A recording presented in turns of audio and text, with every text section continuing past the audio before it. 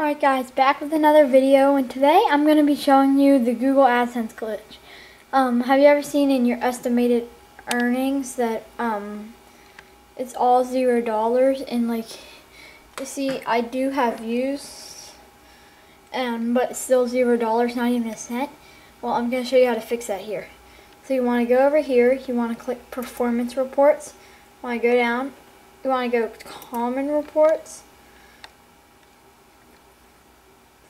You want to go up to common reports, you want to go down to products.